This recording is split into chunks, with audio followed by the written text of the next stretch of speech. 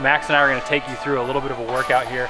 This isn't a formula for success, but the mentality is a formula for success. This is how we train.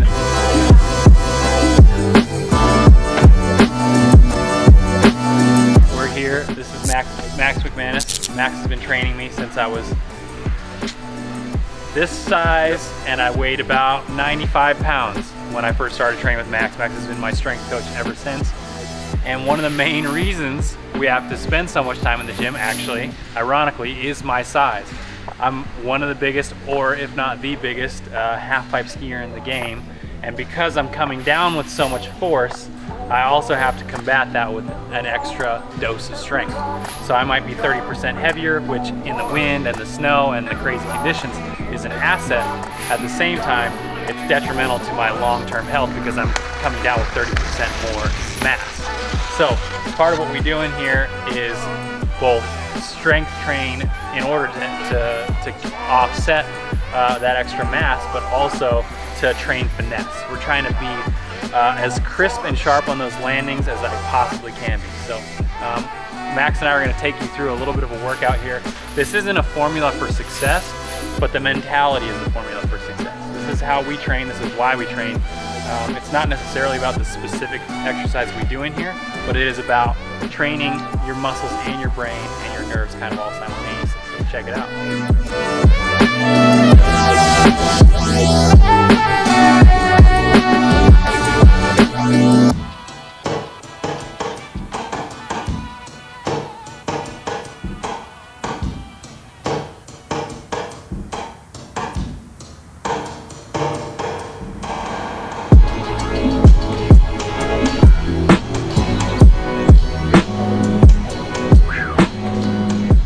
So kind of the same way that no run I do through the half pipe is ever on only one plane. I'm never just landing on my legs and not with my shoulders and upper body. Anything, even things that seem upper body specific, always have some aspect of balance or leg strength. As I'm slightly out of breath here, but that's what we're shooting for. Bam. Stick it forward. 180 every time. Jump over it. Okay.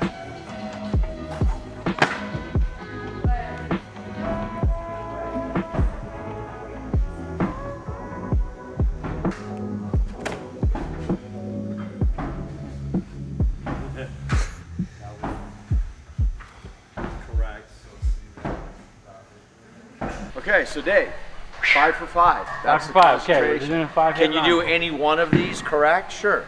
But can you go 5 for 5? Because that's so many tricks we're going to call in your fight. Okay, let's see. That's 5. I'll let you give me a score, 1 to 100 at the end. Fair enough. Just so we can mentally prepare here.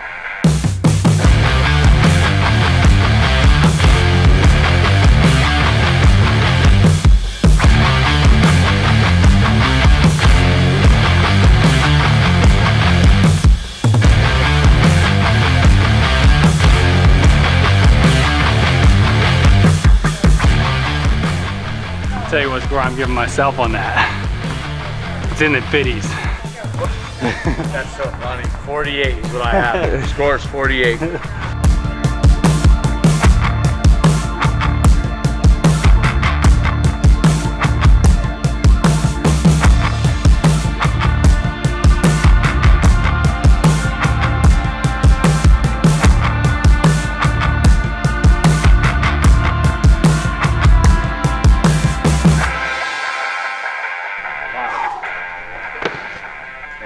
Was that 6? I was trying to redeem myself a little here. Dave has an extended pipe. Man, terrible. I would say it's terrible. It could be better. It could be better. 81 is what I'd give you on that score. 81.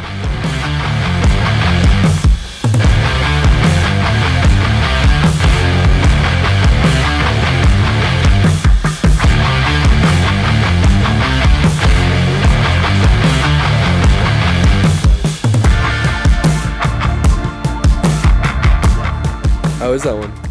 It's hard. You want to try it? No. Guys, should we see Tennessee try it? No. Throw me a comment if you want to see Tennessee try something. Like father, like son. Isn't that right? You getting strong, Malachi?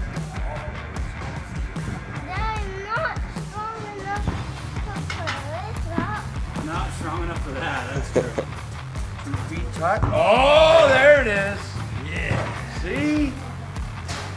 Count on it. You gotta That's count on when you go. talking about. Do 5. 1, 2, Oh yeah, let's trick you. Go for it. 3.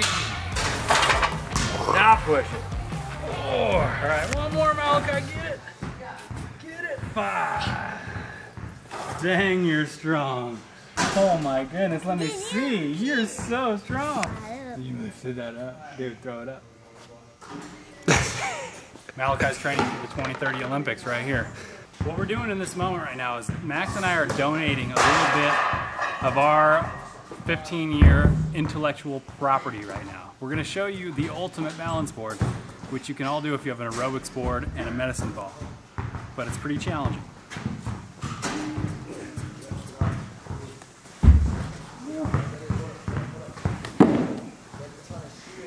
Dave said he was going to be able to get on this without any assistance. We won't show that part. Even just getting on this thing is unbelievably tricky.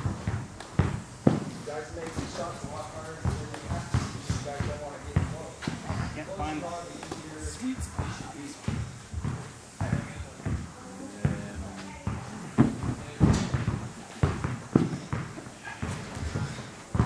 It's ultimate balance board, all right. Yeah.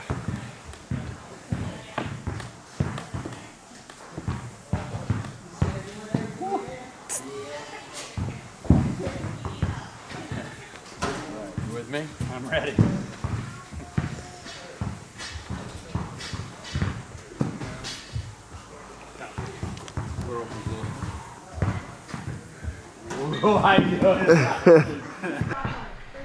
Find the sweet spot. Maybe a couple squats before it. Right, like a mock-up. Yeah, find the zone. Yeah, when you go arms over your head, that center of gravity is a way different game of balance.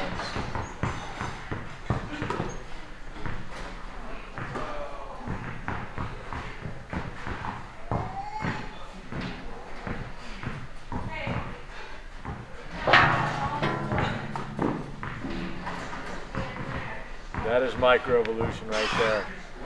When you talk about the nervous system having to make micro adjustments in real time, good recovery right there.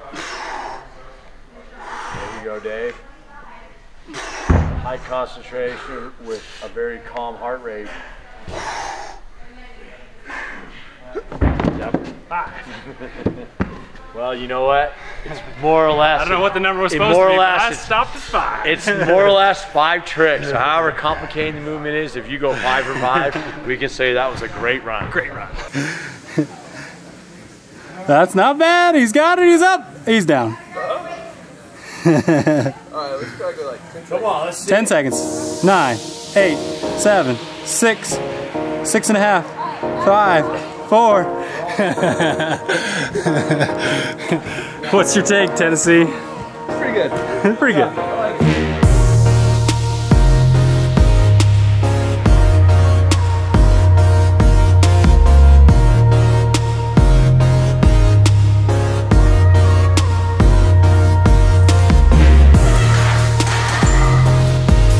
Alright, Max.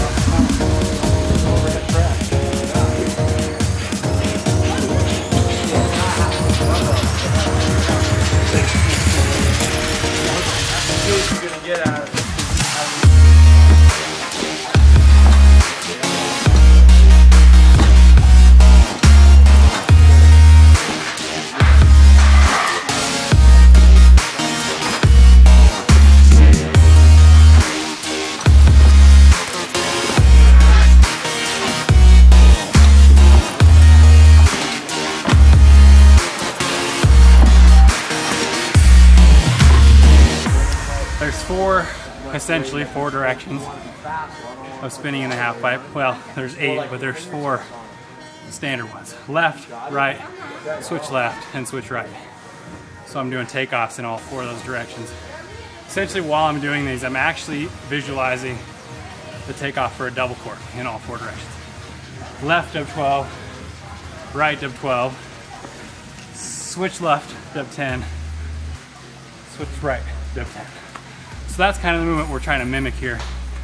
And especially the switch right. This is actually one of the things that helped me be able to do the switch right dub 10 for the first time, was being able to do these with a lot of power. Whoa! See, that's exactly right there. He just demonstrated exactly. So what he did was he figured out that it took 91% of his effort to clear that lip, and then he thought maybe he could be more efficient and only use 89%. Well, he was wrong. 89's a crash. Try again. No lazy efficiency.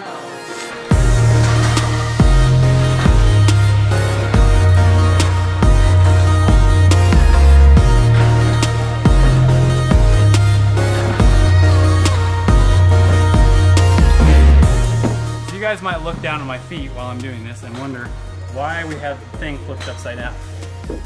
The reason is because Max does not want me to be able to just ease off the side of the board. He wants me to have to jump up and over that edge back down to the ground.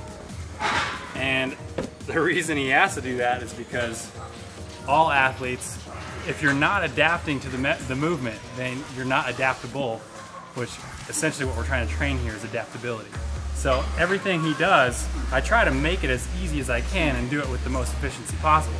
So his job as a trainer is to make it impossible to be too efficient so that I'm still training. My job as an athlete is to take the parameters he sets out for me and make it as seamless as possible. So that's how we end up with crazy things like upside down aerobics boards. Hence why his drills are slightly more complicated and sophisticated than they were when he was 13 years old. All right, so here's what we got set up for Dave.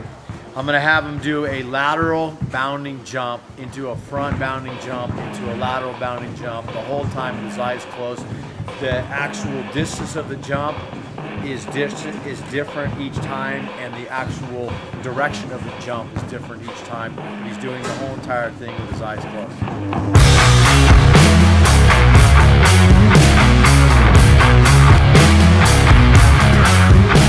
Hey! That went way better than I expected. I did open my eyes just before that last landing, so I'm gonna try to do it perfectly, no eyes, but that's a good start.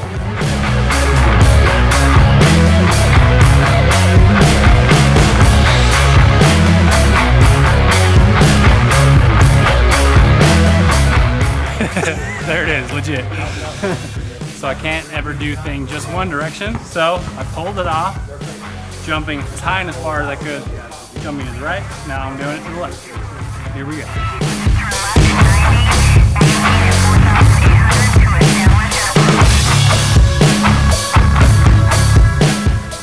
Did it. Out here we're training for the absolute, we're training the fringe. We're training the absolute hardest positions, the hardest things that I can, the most compromised position I can get myself into. Because if I can train for that, then everything less than that is fine. And one of the ways we do that is do a lot of things with eyes closed. Anybody who's ever tried to balance with their eyes closed, just stand on one foot. Try it right now in front of your computer or your phone or whatever it is. Stand on one foot, and then put your arms behind your back, and then close your eyes. See if you can just stand there. It's amazing. Your eyes are open, you're fine. As soon as you close your eyes, you're all kinds of uncertain. So, one of the things we're doing right now is jumping with my eyes closed. What are the rules against touching the box in the middle? Well, what are the rules against you not touching the snow on each trick on your landing? Is there any point deductions there? Heavily deducted. Think you can hide that from 28 different cameras?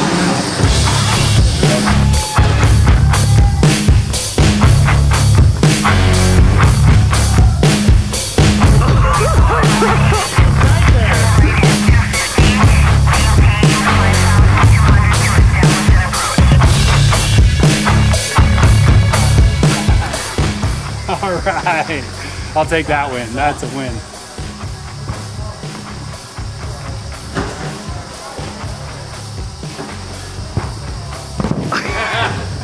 You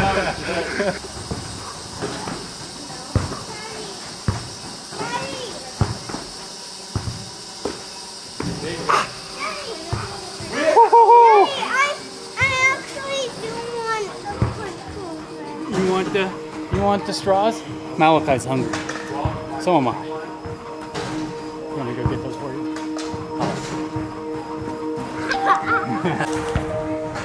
This is the dad life. Malachi handed me these. So I'm gonna do this next drill with these in my pocket. Just so you guys know, I'm not gonna starve out here. I have snacks.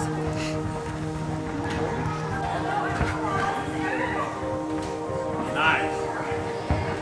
God, 1 for 1. My record will not get better. It's not going to get any better than that. Nails.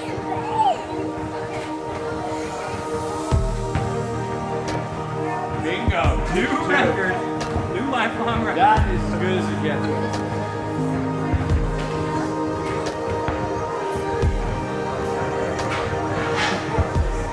There you go, Dave. Revolving. 3 for 3 on sticking those landings. 4 for 4. One more. Quick run. Oh! Of course. He had to say it. He had to say it. Of course I had to say it. I had to say it. Ah, 4 in a row. That's the best I've ever done on this thing. That's gonna be really fun. Yeah, you even see how twitchy this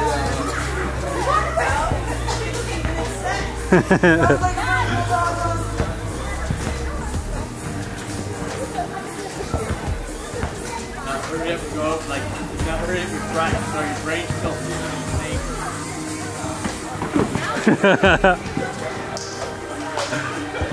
You all saw it right here. There you go. That heart attack feeling when you're like, oh gosh. Yeah, when the thing is gone, it's gone. 1 degree of difficulty more.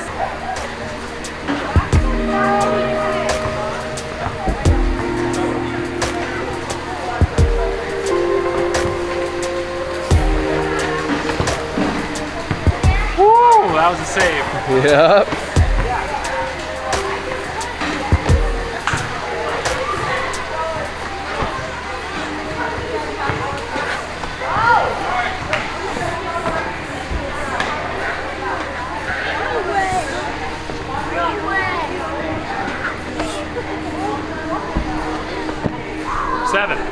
I'll take New it. record. 7. New PB.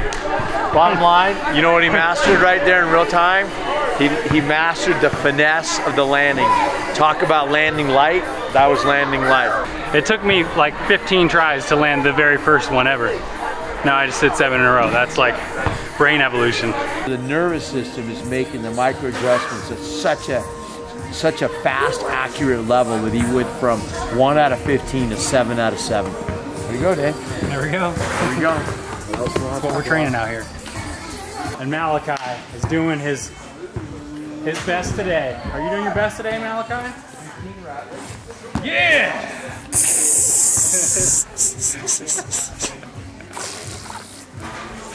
That's the ending right there of the vlog. Is that my? That's it. It's a wrap. That's a wrap, folks. Thanks for tuning in.